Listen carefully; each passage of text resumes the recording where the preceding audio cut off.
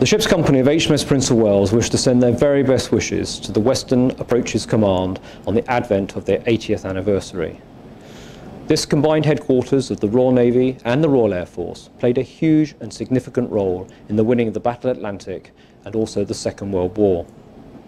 The Atlantic Ocean still remains an important theatre of operation and one where today's Royal Navy strike forces will operate, consisting of HMS Prince of Wales, HMS Queen Elizabeth and the F-35 strike jet.